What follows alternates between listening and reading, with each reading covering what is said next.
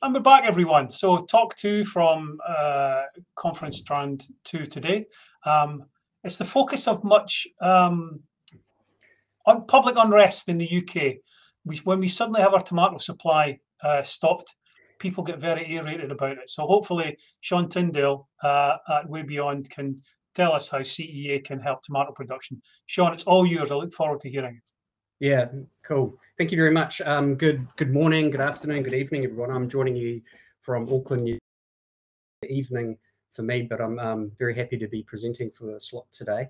I'll just tell you a little bit about myself. I'm a technologist first and foremost with a specialization in data. I look after the products and technology at a company called WayBeyond. What WayBeyond do is we help commercial produce growers, top tier seed companies optimize the yield and the quality of their production.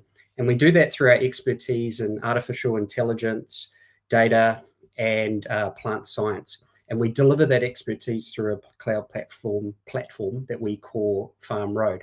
And today I'm going to talk to you about why we think that the application of context around the prediction of yield for tomatoes is a much more powerful combination of tools than just focusing on yield prediction on its own as the Holy Grail.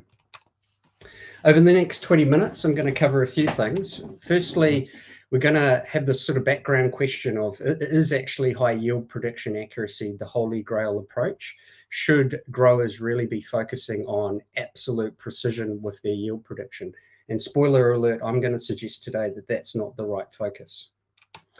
I'm then going to introduce a concept we call yield swings, which is basically deviations in a positive or negative direction from yield prediction for tomato growers.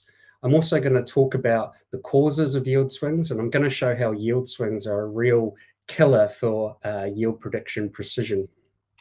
And then lastly, I'm going to discuss a little bit around how using this context that I'll cover can help yield prediction become a much more powerful tool that can help drive more consistent yield for growers around the world. But firstly, why do we do yield prediction? I'll just touch on this for a bit of context. Yield prediction can be a really powerful tool for business decision making. It's not just for the growers. It can help businesses make decisions around the allocation of land. How much land are they going to allocate to certain crop types? How are they going to plan their resource usage for a coming season? By resource usage, I mean fertilizers, water, pest and control products. Of course, yield prediction is a powerful tool for growers as well. Yield prediction can help give growers an early trigger point, I guess, to help them plan early intervention should a prediction be saying that their crops are perhaps going off target. And then lastly, back to the business, it can really be a powerful tool in helping a business have confidence in its contractual obligations. You know, are they on track to fulfill their contractual obligations? If they're not, do they perhaps have to start looking for a plan B, perhaps work with third parties to get extra produce to fulfill their contractual commitments? Just quickly, a little bit of background also on yield prediction, modern yield prediction today, and a little bit of technical background. How is it generally approached nowadays? Probably one of the more popular ways is using what we call machine learning models. And organizations, typically quite technical organizations, will work with growers and train models. And the way that models are trained is by using vast amount of historical data around the performance, the environment, and the observations of a crop and its yield. And we give that to a computer, and the computer figures out a complex network of rules for us, far too complex for a human to figure out. And it's that set of rules that we call a model. Then we can use this model to play through today's data to predict the future. But there are some challenges with this approach. There's a lot of challenges, actually.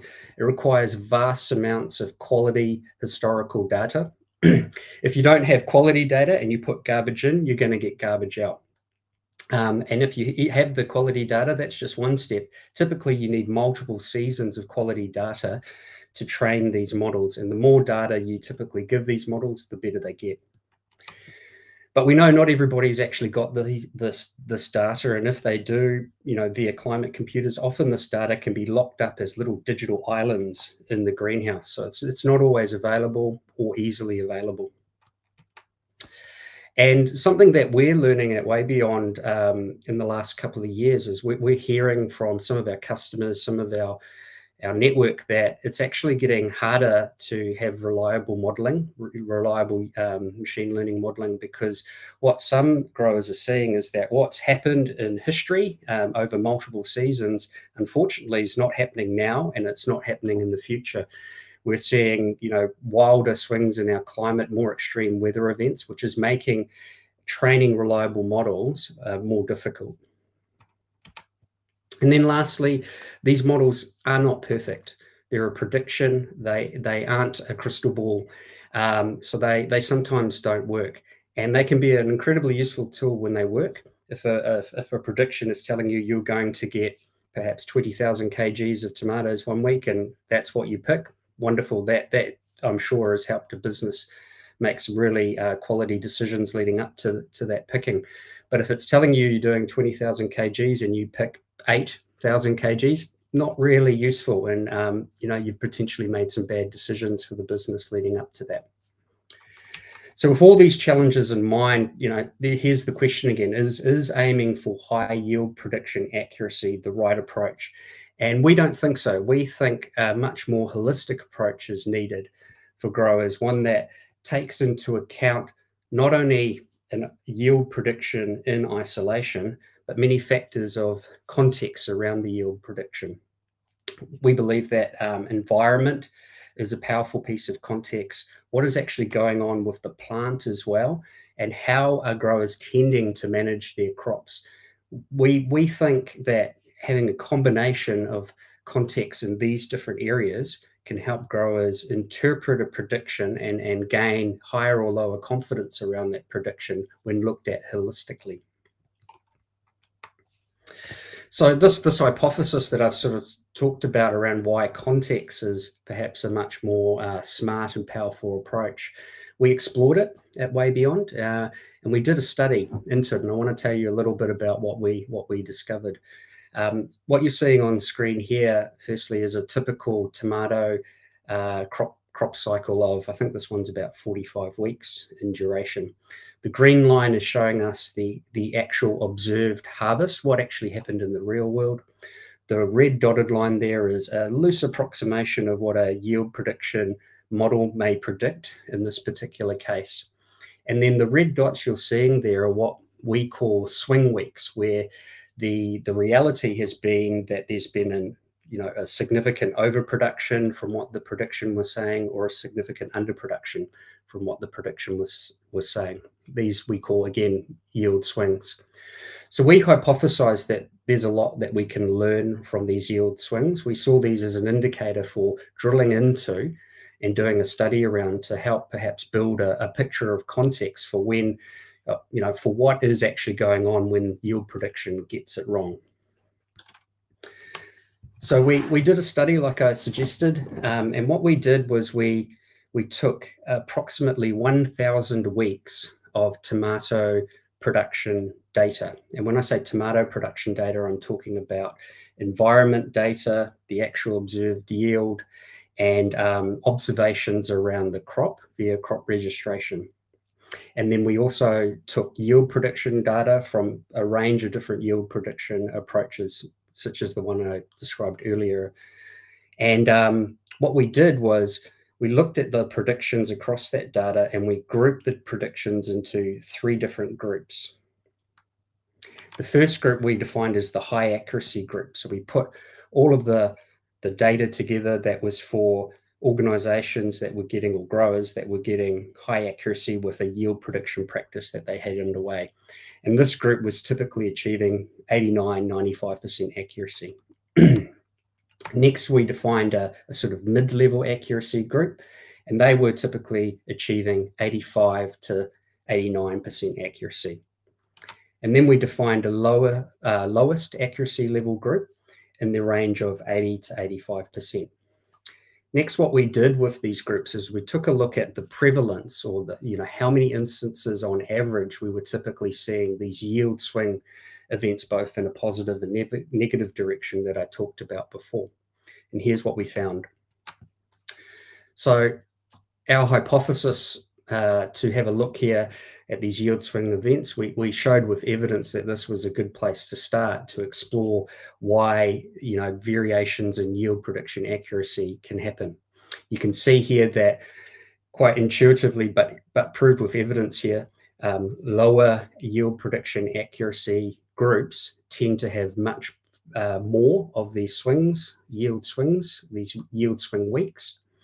Whereas as you get to higher levels of accuracy, you're seeing a lot less of these yield swing weeks. And we think this is particularly interesting for the mid to low tech CEA grower. Mid to low tech CEA growers typically have a little less control over their environment and less control sometimes over their practices as well. And in our experience, we see that mid and low tech growers are more susceptible to variation in the data that we explored as part of the study.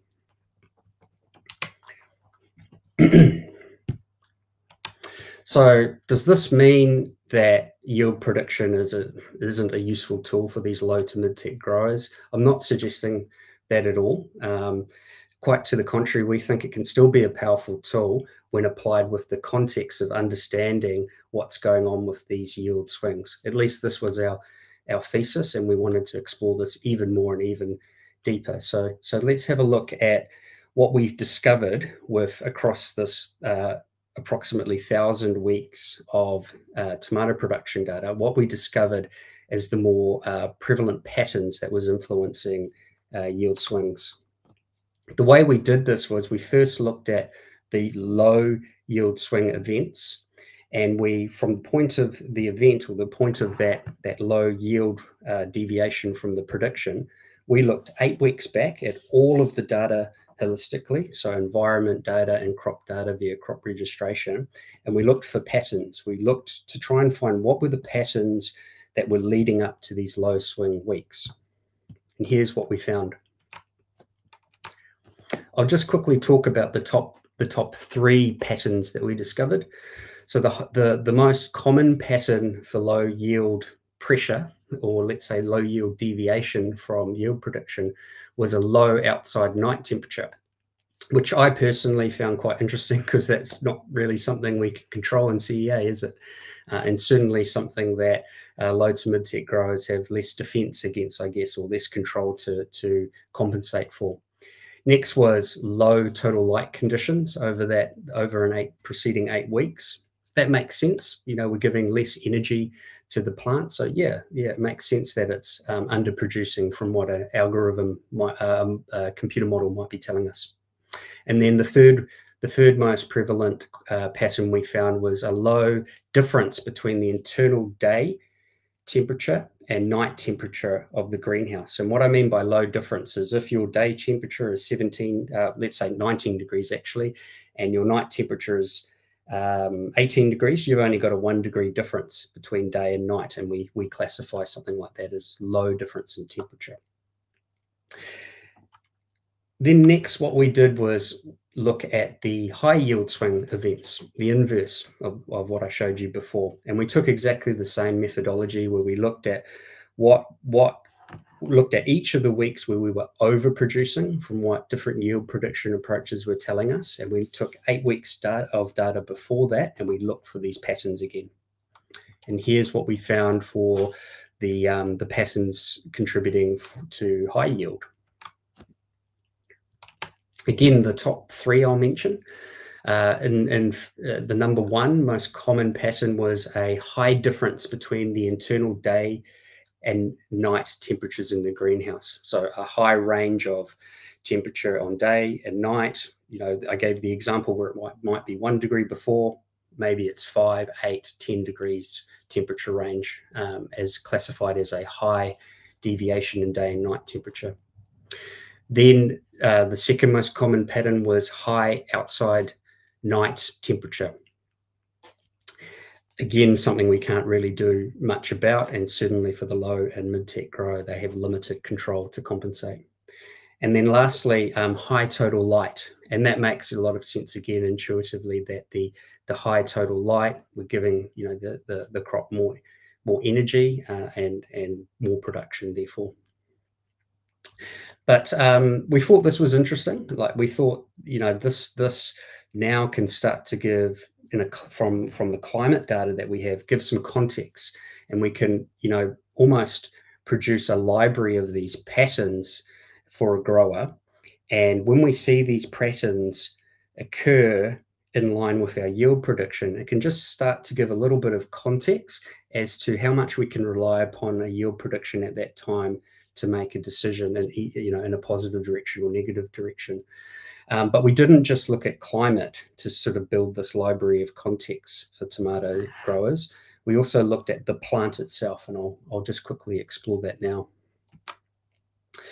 So the plant biology, we took a range of, I'll put them up on screen here, a range of common crop registration measurements of the plant. And from these crop registration measurements, we inferred a plant balance score. And what I mean by plant balance was, from these measurements, we inferred, was the plant in a more vegetative state, producing a lot more leaves and foliage, or was the plant in a more generative state, producing more flowers, producing more fruit? And then we did a similar study where we looked at the yield swing event weeks that I talked about before. And we tried to relate what we were seeing in generative plants and vegetative plants to these yield swings events, and we looked for patterns again. And here's what we discovered. So you see here quite clearly, when low swing weeks were happening, plants were much more likely to be in a highly vegetative state. And when high swing weeks were happening, the plants were much more likely to be in a generative state.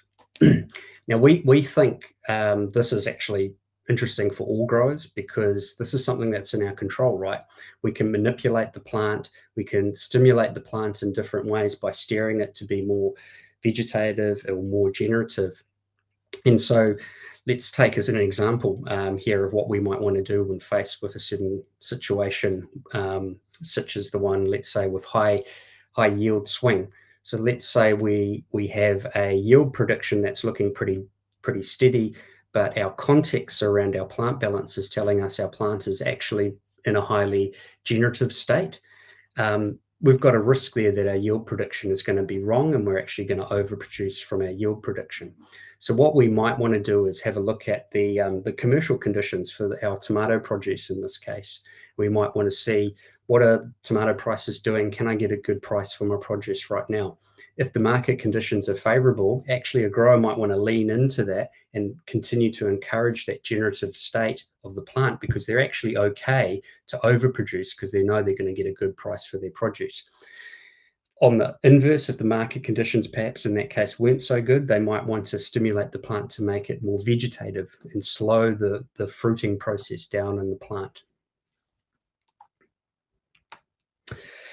Before I sort of wrap up and give a little bit of a conclusion about what we think this means for tomato growers, I just want to very quickly touch on quality, because we know it's not just all about producing weight, producing yield. We know that quality is really important for growers as well, particularly tomato growers in our particular experience.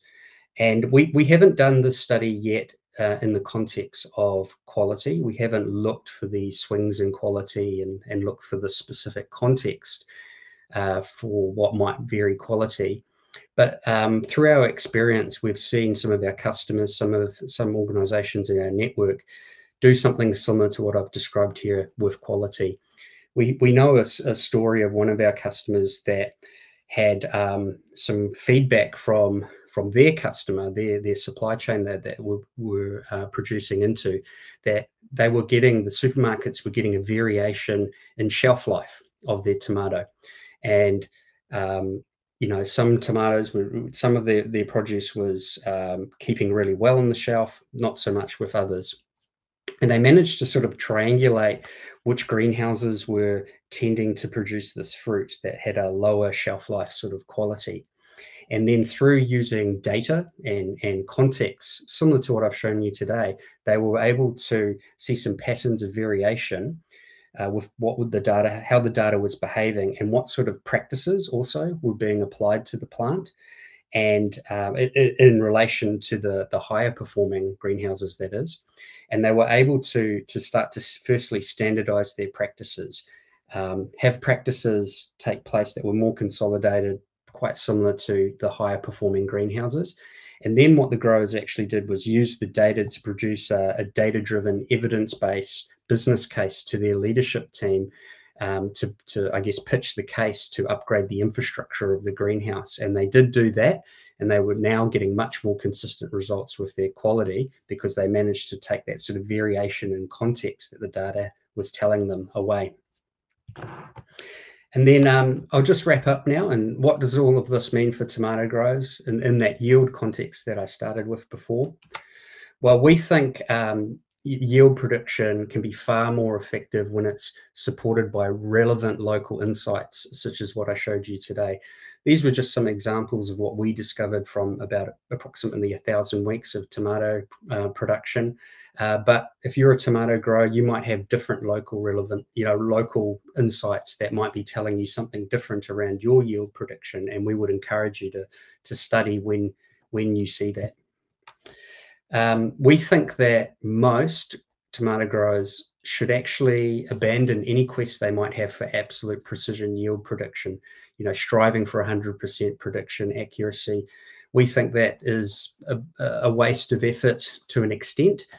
We think that more effort should be put into understanding the context around what's going on with your yield so that you can make more contextual interpretations of a yield prediction. We think any grower should be investigating the yield swings. When your yield prediction gets it wrong, take a look at the data and look backwards. 8 weeks is what we did in our case, and see what patterns you can find, because they might help you build a library of context you can look for in the future. And then lastly, we found that the state of the plant, if it was generative or vegetative, that was a very strong determining kind of factor in over or underproduction in the context of yield prediction. So any grower that is not performing crop registration that might be listening to me, we'd really recommend you do so, because it can give you, again, another powerful vector or angle of sort of context to interpret your yield.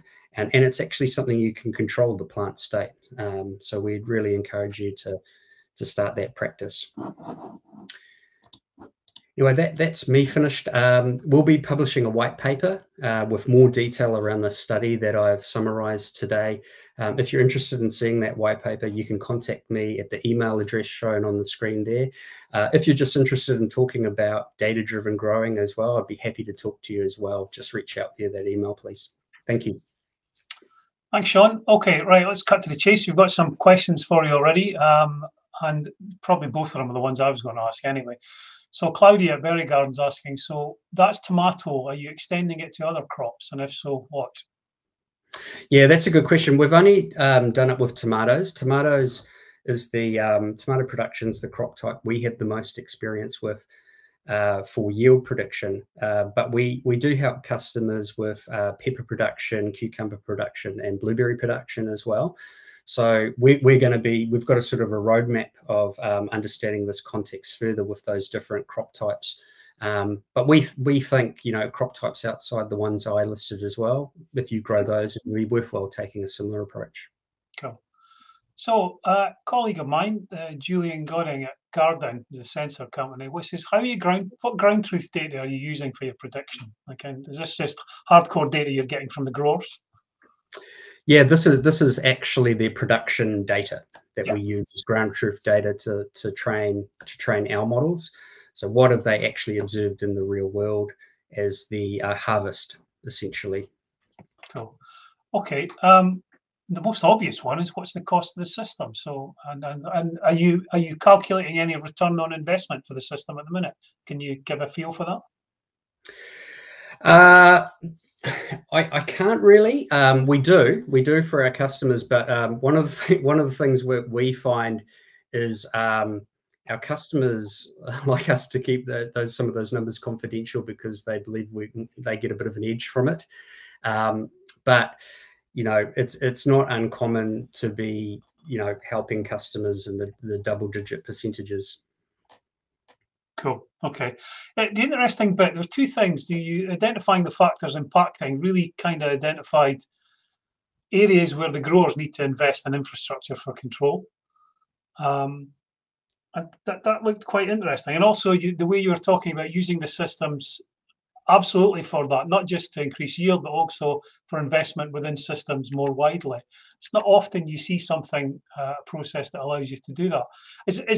Which is good. But is this new way getting any pushback from what might be traditional growers? Yeah, some it can do. Like, I mean, like anything in a industry that has a long history, you know, change in digital growing in particular. It's a digital growing concept. You know, that change, you know, we as humans can struggle to absorb that change sometimes. But the way we try and work with that is first show the value, right, and show how we can actually remove pain for the grower, help the grower be more successful.